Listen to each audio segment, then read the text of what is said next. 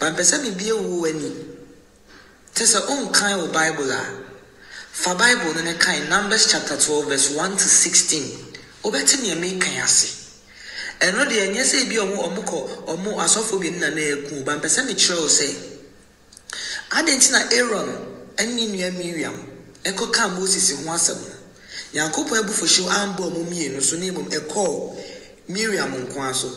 Because Miriam no nyanya midifo. She wasn't a prophetess of God. Nemom Aaron de no nyanya midifo. Enti no ebufoshiw ne baaye no ekọ Miriam nko aso. Mama yenhwe hu ye. Na yenya se asofo mienu nya asem a na ye yetifi ni ye kuma ye sofo. Ni ye kuma ye sofo, ni ye kuma ye sofo. Ask yourself, say, yes, so for now, you're command. The baby, I be just social media and swag kabida. Hey! And I need you be just social media and swag kabida. It's yada na ye kuma o money asajin no me, ewe nyankopon enim. Mama yen sheye. Nasa yen ti bibia sia, yen kan ye Bible bibia o wiase mo bia, ewo Bible. Yen kan ye Bible ansana. Ye be take action dia, ya take. Christ asumdie nka ye nyina obi a onim nyansa ene hu ni se ne sofo ba wawo no nkwa se nkwa na yesofo ne ba okay refri ni mu apie nkwa na yesofo ne ba jo onim nyansa okay Papa Stephen Adom chebia me papa no prekope Philadelphia ni bia papa no yes. And so why do you say papa no ba wa wo no free ne yam na sini mu ba nkwa na ne ba dia ene na di na wo di na chi no wunim nyansa nim dia ope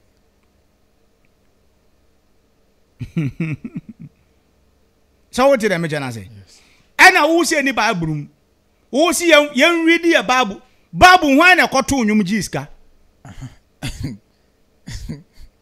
okay. And now go read the Bible here because we me person me can see Bible no krampo no Psalm 35 and tree na menya de nka me ma hikin kan o se ono okutia me no o se okutia twen sekan pia ofa wo wan hwani yes wo de me wiem be ba sam no so mate Ken Bible mu okay obi ade okoto nwum jiska but Yetwauka every month in the church. Hey. Ba wo de also read the Bible ye wutimi jiska. Sanka etu hu ache nyamsoma adwuma ne etu hu ache. Se wo no koye no jiska. Edi bedidi. You have a lot of benefit or benefited from the church. Oh yes. Menka so obi jiska e wa sore e boni o. There be menka say wa wo to nwoma bi etwa e boni. No. Asori ni the free ni pem se ne be ya wo so nsa betuma dey akwa ne ba pre the way e ko to no na ma so ka say and I make sure say ene no onu so wo se ko reading the Bible ni ye hu say ene onu so sika wo je no eye bone oh yes but anu de wan ye dey wo hu asofo ni asofo nyantokwa wo se me eni kwa se me kabi mimi na matena se ehu se papa na medina chi is a true prophet of God the obesole ati anu no he is not a man of God oh yes me free meni menua obi for efri ase se asofo mu di nkwase asem no ye be ma hu o level no kwata agu ye Debi. Mabubu agu fom. Debi. Manu achia. Debi. Meti ahono. Oh debi. Woni meti ma yale da. Debi. Seme, won se me se me yale a. Eye bre. Enya yale se. Se be yade bi o yade. Nkofo ho ahi kwanti na kwa na ma yale. Se ana ejinja usa na tambia na pese o blast wo mo no. Mimiti we Busa Jeffrey no kan kira wo. Yes. Wow, can we away? Oh yes. Mako hospital da. There be. Enti no. Omo ye nyame nkofo a sanka de ebesi asi. Enti se wo di nyame nipa kunkun achi. No be attack now so wo te ho. Se. nipa na o attack nyame nipa konkono no onu so nyame nipa nti me ko ka bia odumi eba me so a wonnim nyansa wagimi na utimi ko bia wanu kan say yes Miriam any Aaron omu and defend Moses wa bra ya attack no na mom kodi Moses won komo e said ya wo gira TikTok e kan sa asem we no a wo mu no wonnim asem na wo kan say enkwase asem wo na kwata beba wo so what you say wo na beba wo so wo e na so twen beba wo so because wo de wonnim say nyame nipa kan e na wa pimpini we never try TikTok kan kwase asem kan wo sensi so Ken me pese makomu too deep ti asem we ti asem we send a video am be play on okay nipa ko e sofo okay oh mi hwehwe video no me de tu mo mpo ba me hwe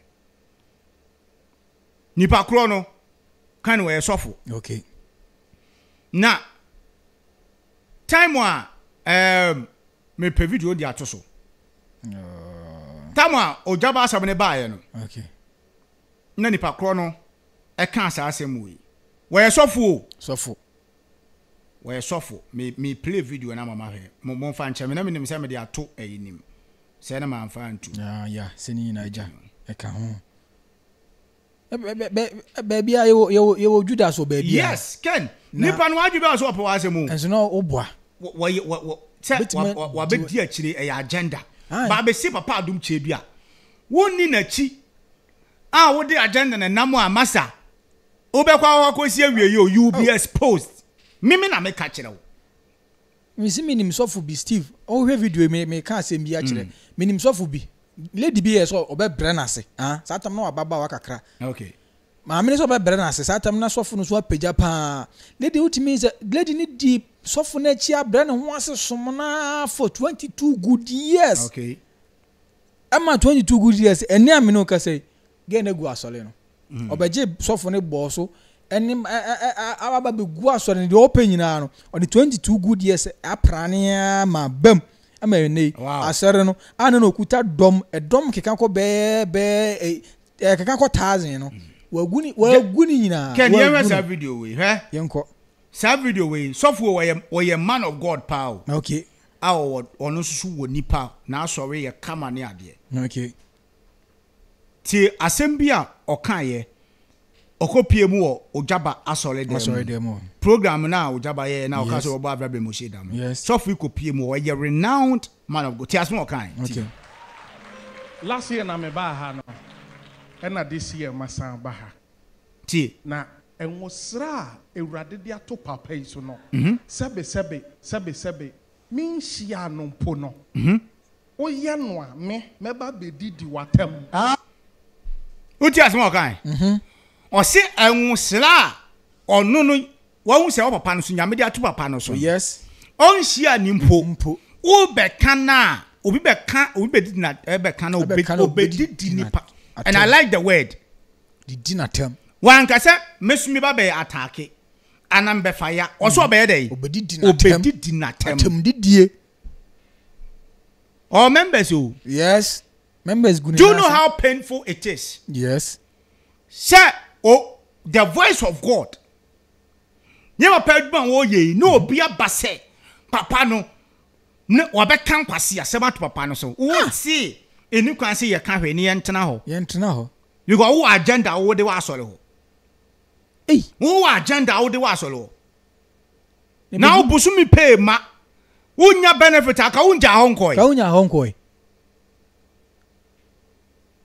week emu tips ngaka kraje de bia meka eya na nkofo ni se mesi papa onim bibia oh yes onim bibio o ma ukose ya no bepem na uko se ya anu abepem na uko se ya anu abepem mama wo ye wabra bo nse loop no anu atwa ho abehia se ya na vile wapem ye an kan sa mo nse wanu wow you expose yourself wow be expose you I say microwave no time no so atiani bom wow be expose you ti won se mo jan TikTok kan ense mfata kura ti won se mo jan TikTok kan Kristo ni kura ense mfata ansa na wa be Philadelphia man we can say bi we muntie asem o ka we okotu quotation muntie thank you, God bless you. Eno na ebi mu ntie ase no ebi mu ntie ase tie last na me ne wo kasa me ka asem bi kire o say yem papa Archbishop Agyinasare so wa park ne car wa ha me am gina he me nko gina ho mpo enya ono ne car kekesi wopo a me nko gina ho mpo se me twa picture the b obi a me bu ne say wo Kristo sum na obi asore e de na to social media ye no ku n'anim asese na me se me nko na asore nti mete ho na me pato si yetimi fa papen e dress no na ye no na eye successful a me no mienu ye de ye be den what oh see onu kura na o si onu ye ne so oye sofu na onu nu wo ne ba bi no yes o si ye di papa bi Agyinasare atemu a on tenase on ka so on kwa na asole yes na se de ye de papa no papa ni poni ye ne sa odon so e na duamu no poni ye ni se na wu ensa wo ti wa se yan super Stephen Adom chedua you also wish yourself for brighter future yes and you dey okra the one way e be time e be time what him but now I'm a gospel musician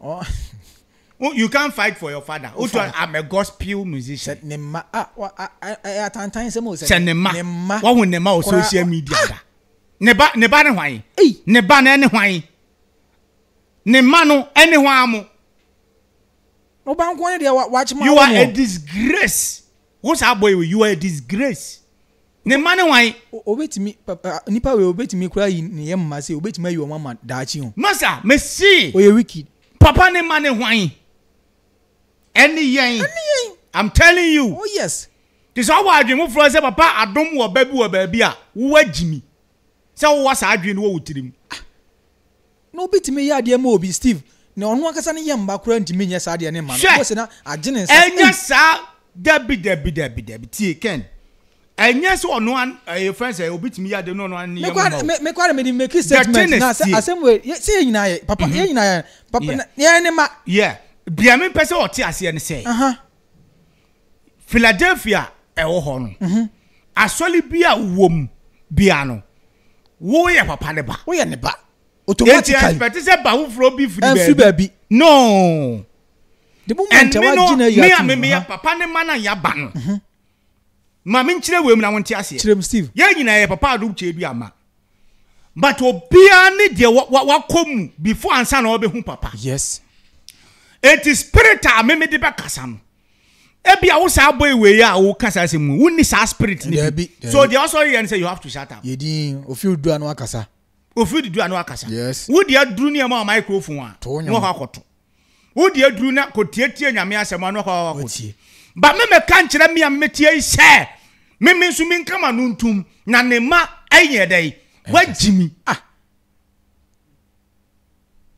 debi ona won se sofu bi ebere bi sofu bi tama authority of Adom chedo you use the same word yes e ho na me hu be aboy we free oh yes this yes so ko use the same word me kai papa ne mada na wo se wo begimi a wo be ti won enya na o ka kire yes enti boy we kan sa asem na me hu be free me kwa me ma hye me til sa word ni free me ma hye me wala say me see boy we all woye I don't him na nim dua na o de kasa no se me play the video na we na nim dua no now you obi a wo kuta descend na wo so ye betrayal ampo meaning new video who's a video about a bro for days oh yes 1 week or get to 1 week and then video but I just my play baby the guy is a betrayer moyo bia so onu no na kra pa achewa we must take very you of him there nipa bi saying there we must be careful but my guys am job if you trying so media say me I'm not here to decide for but they me trying to say boy way is somebody we must be careful of ko virus o hey baby how did he O say ho. Baby ama utiminya financial support de wale. Ne wuti like baby awuti. Aye because of the church. Hey. O sabako anwa. Aye because of the church. You have the gut, you have the power to come and sit on your stupid social media. So because I say we own. Ama me rap. Na sabi so just Unim kasa che obi. Unim kasa che obi. I'm telling you, me I respect everybody. Oh yes. But to cross o limiter. Say become o wo kra na me buni che o. Yes. We are the sons and daughters of Stephen Adom Chedia. Oh yes. Yenim obia. So what you say? Oh yes. Yenim obia. So because ne ma ne hwan. Minim menti ase. Ne ma no ene hwan. So what you say? Oh yes. Because like I don't understand. Why now we expecting? When him say why now we expecting us so mala. And na me person me guy and information say permanently. Onka Philadelphia home bio. This information Information no onka Philadelphia home bio. He has been sacked permanently. Wow. Now we say what your boy name someone. Baby o free band doors because we boshabo ache. Aboshabo ache. What I say? We shabo artist. Yes. Wa boshabo aye ache. Eba pastor Stephen Adom Chedia. Me makase papa no ni bibia. Yes. Me so obi o no hu bia we ye Judas bia tam be dey ebeso.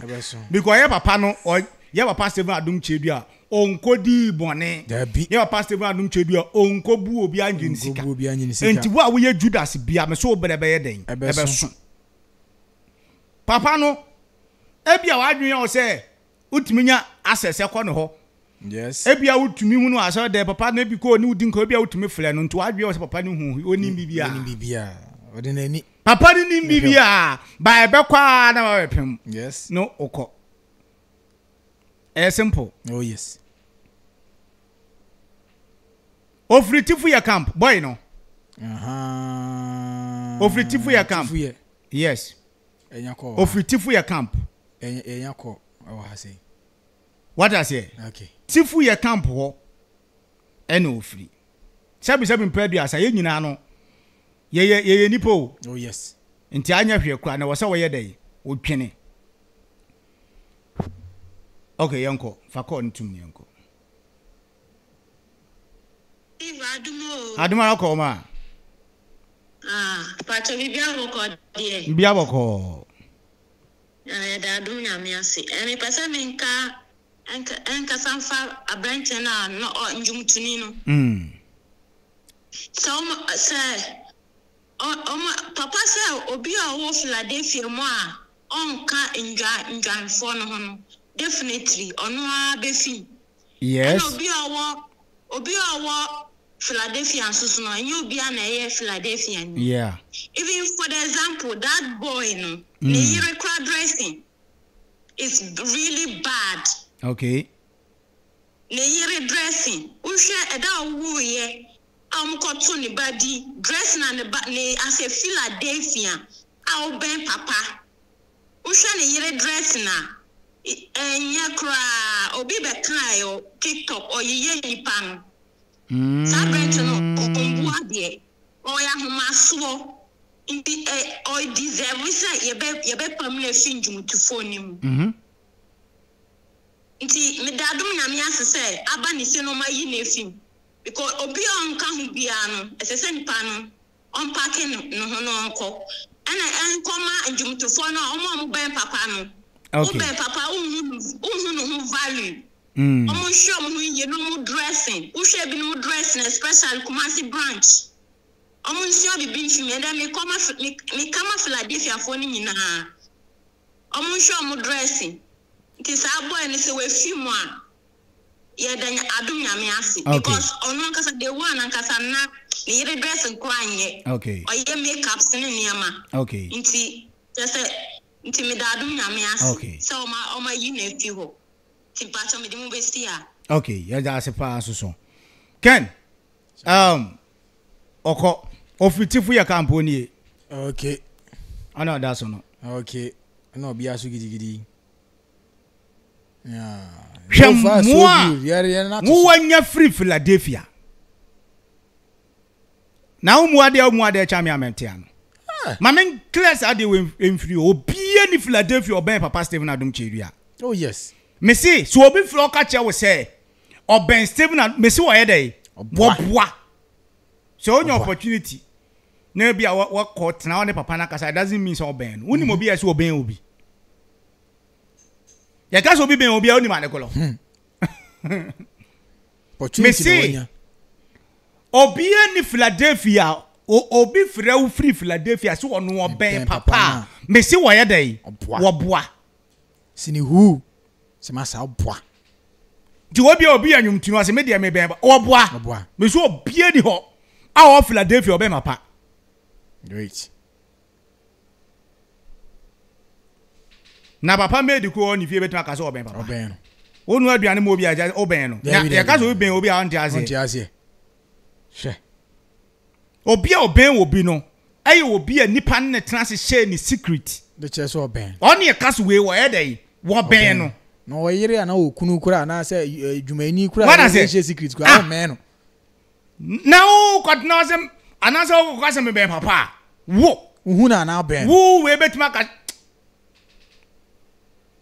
na no fem o so ni pitoso we o fritifu ya camp ne bae tif na ho ya nka bae sikana wo ji wo Philadelphia no tifu ya ne betimi di ama wana tifu ya ne betimi di ama dabi asa media Ken mimi ntwa mo eye wo jimi na ade ko what does it say wo jimi ana ade ko se asuma wo nso atamaso ana wo ko what does it enu a wo jina we no wo ntumi fa Philadelphia anya dai e ma for wo no mo esin wo na wo ni pakro betime gina on TikTok so ko atie okula ye jimi fo se obetime gina TikTok so atie o se oba ka Philadelphia ho asem bi ni pakro ye jimi fo nyanse ni pie no obetie boy we what I say and every assembly boy we be can't Philadelphia be will be a curse upon him the wife ne nkwala we dey market on the wall me mama ka say enya Philadelphia asem o me sim mimi Steve na me ka kire oh yes so ko gina ba bia kan Philadelphia ho asem me see boy we a curse okay a curse to or not Nigeria ne ma he shouldn't even try because Philadelphia mimi kura na mimi wa chire no mimi hu papa no oh yes mimi kura mimi wa chire no mimi nye obi a me ba sole no kura nim nyuma papa ne ye oh yes nya tise wo kura mic mu tonyom na ba be dwa kasa anko say you are a fool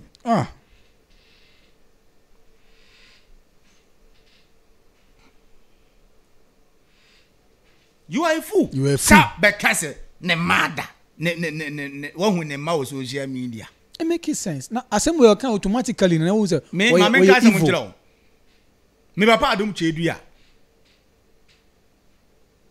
me ye ne ba oh yes yes oh yes minim say ne ma doso me ka hu bi o ka hu bi ba dun say ne ma no so ma me wo a na mo ye best 576 a you want say obi ye wo obi nisu ne ban ye wo nua bi wo wa asem si a gidi ai ya de nani adin o ye obi nso won ma kam amonyo ye obi nso opade ye pa obi nso mpade ye obi a de dem the pade ye no or the ono so ye best wo ti Philadelphia man ye doso obi okwa TikTok no obi a okasa kwa ne den bo be share o video na ye den ama ono so support no oh yes enti se me kasa na bi obi nso entumi nkasa no doesn't mean say onya baby yes ono nso ye bibi o ye bibi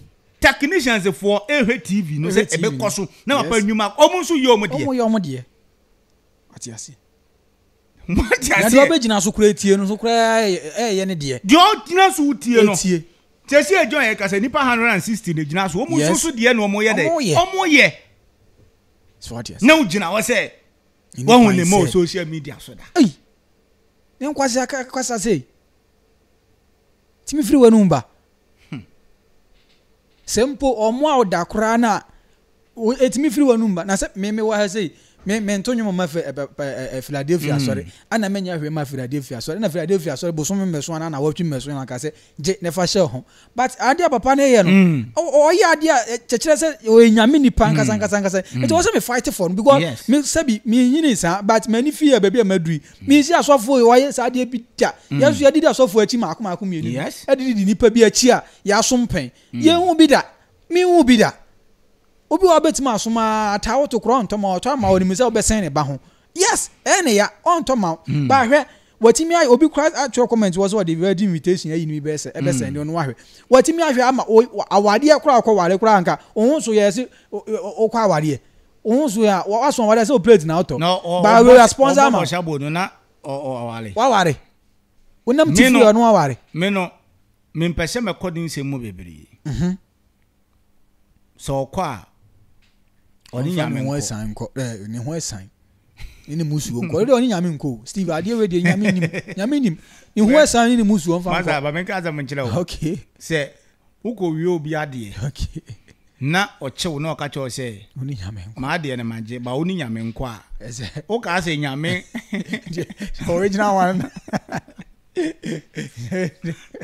no me bia wasu agu so no anya yo ga se nyame kwa ga se bossu me pa cho de ka bibi chire me na ye bibi no yes se oni nyame nko no ampa ai ndo oni nyame nya de enko no obohu nyame cross that type of nyame oni ne be deal ne wi ase no the prodigal son no nim se we wie ya charge apade de ne de ama okobo bela enjoy okwa enu hu se de wa bonten no ano hihyin de ohu yi no se ne nsabi ne kata no so na eboa no papa bon se de wa bonten no sa no ehye na o inside a hu to what this wapi na so obe ukọ na so fo bi eyusu anopatu anwumle na owie na obo 30 cedis show nsema hona bo hu se wa ba kwan yes so ti ase oh yes onko nunukurem yes onko nunukurem onko fa na we san onko koye de okoye obi anu ni problem yegumi dia no so yeso ye twen ye twen bibi ebesi bia yeso obeti yanka oh yes hello ebusiafo me mama kwa badiba AJ's Beauty Glam AJ's Beauty Glam ye bia so we program a person ho ye fenkwan de wo hia ye so we wedding birthday party photo shoot outdooring wo program o pesa wo cha bride na say wo cha omo mobile program no kwa de wo hia ye de hia ne so be fa number na go screen so na wa frɛ na ya kasa ye bibia fa beauty ho ye pedicure ye medicure ye wig ye wigs installation so ye bibia into de hia ne so be fa number na go screen so no na wa frɛ na ya twetwe nkomo na woni ma de so ye bo so da fom say who ya titi bibia so e na de ba ko so e de wo AJ's Beauty Glam ne say ye ko baabia an baby a wo bia ye ba even flight crowd we see etwa ne ye ba e na mo hudo nti ye beba ne aba be sieseo ne aba be dress wa ma wankasa ho ya kono na duru bedwem a